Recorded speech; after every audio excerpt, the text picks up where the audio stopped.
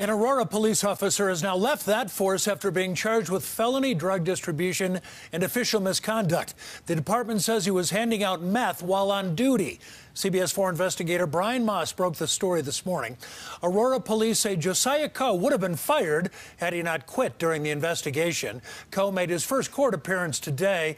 The affidavit saying he gave meth and a pipe to smoke it with to a woman and later confessed to a fellow officer. Today, Aurora Police Chief Vanessa Wilson said, "I want to assure the public that we will not tolerate anyone who dishonors the badge we wear. I want to thank the person who came forward for having the bravery to report this misconduct."